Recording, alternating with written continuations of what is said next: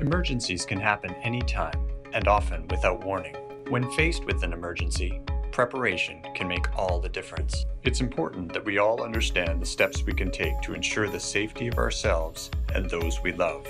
Being prepared includes having a personal emergency plan, some emergency supplies, and knowing what to do when an emergency happens. In Burnaby, there is risk of a variety of hazards, including fires, overland flooding, earthquakes, extreme weather, and hazardous material spills. During certain emergencies, such as a large-scale fire or industrial accident, you may be directed to shelter in place. Shelter in place means staying inside and protecting yourself from the outside air. The purpose is to reduce the movement of air into and out of a building until the hazard passes. If directed to shelter in place, please do the following. Immediately gather everyone indoors at the closest safe building and stay there. Do not try to pick up family members from other locations until you're told it is safe to do so.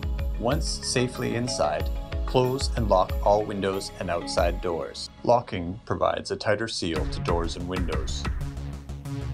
Turn off any appliance that circulates air, such as bathroom and kitchen exhaust fans, microwave and convection ovens, built-in vacuum systems, clothes dryers, gas fireplaces, cooling fans.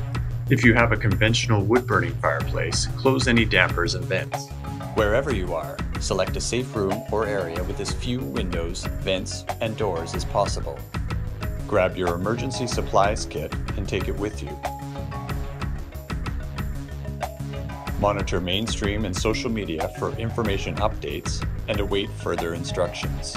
To block air circulation from outside, consider pre-cutting plastic sheeting and having it in your emergency kit. This can be used to seal windows, doors, and air vents. Each piece should be several inches larger than the space you want to cover so that it lies flat against the wall. Label each piece with the location where it fits. Use duct tape to secure the plastic sheeting to the walls and ceiling.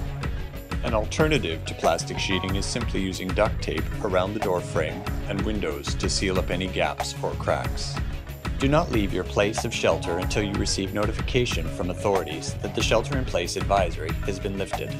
Once that occurs, you can leave the interior room, open any doors and windows, turn on your ventilation system, open your fireplace dampers and vents, and restock and put away your emergency kit.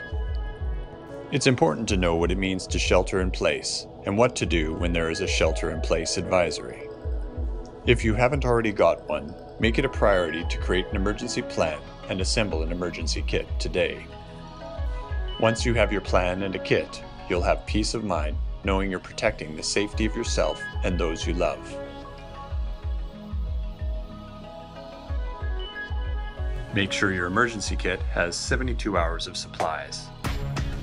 For more details on shelter in place and planning for emergencies, please visit burnaby.ca/getprepared.